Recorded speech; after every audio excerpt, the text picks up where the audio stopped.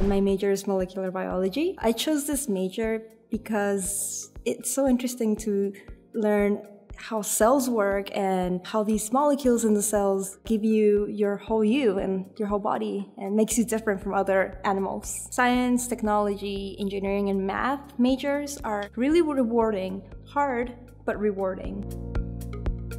Girls should go to college because it's a good way to expose yourself to other subjects outside your interest and also make new friends from different countries. It also helps you with critical thinking, which is something we need in our everyday life. The way you answer a question in class or even studying for a test requires you to think critically on how you're going to achieve that and your end result.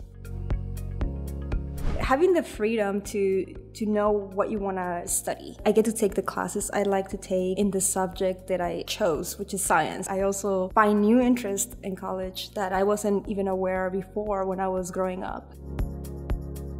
Going to campus tours, that really helps you see the college and see the environment and see if you're going to be happy in that environment. Also, when there's university fairs at schools, visit them and ask them questions that you want to know about that college.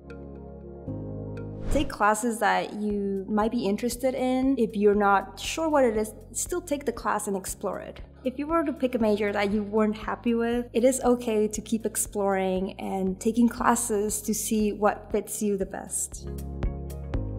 Don't leave anything to the last minute. Make sure you manage your time wisely. That way it'll help you study and not cram for an exam. I try to schedule my studying in little segments throughout my week. Once I learn something, I like to teach it to other people. That way it really stays with me.